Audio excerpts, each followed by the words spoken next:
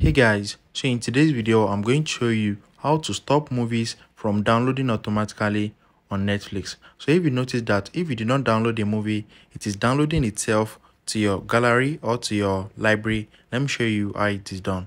So the first thing is open up your Netflix application, and once you open up the application, you need to select your profile. After that, click on my Netflix right here. Once you click on it, click on the three lines at the top right corner.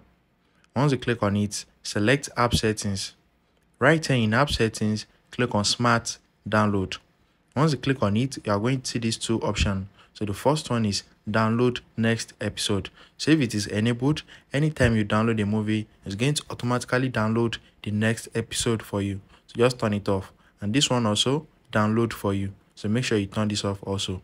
And now movies will not download automatically on Netflix again. If you found this video helpful, smash the like button and subscribe.